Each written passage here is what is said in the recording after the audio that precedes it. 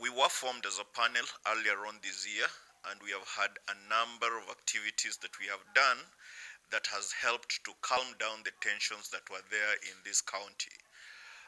Most of our activities were dialogues with key stakeholders, especially candidates at different levels.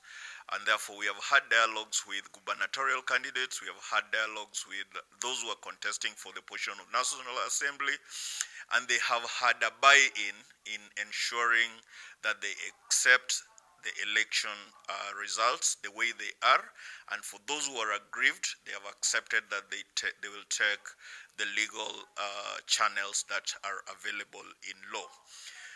The other gain that we have also had as a panel is that most of the candidates at top level that we have made commitments to ensure that their campaigns are peaceful, and they have also made commitments that they will speak and influence their followers to keep peace, especially after election results are out.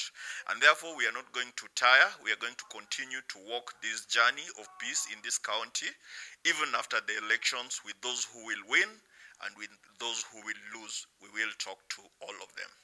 Na tunawahimiza kila mmoja, kila mpiga kura ahakikishe kwamba anapopiga kura adumisha amani.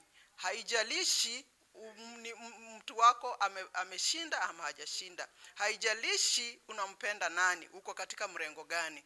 Kitu cha maana ni kwamba zaidi ya kura bado tutabaki kuwa wakaaji wa Migori, tutabaki kuwa wa Kenya, na ni vyema kwetu sisi kudumisha amani kwa manufaa yetu sisi sote.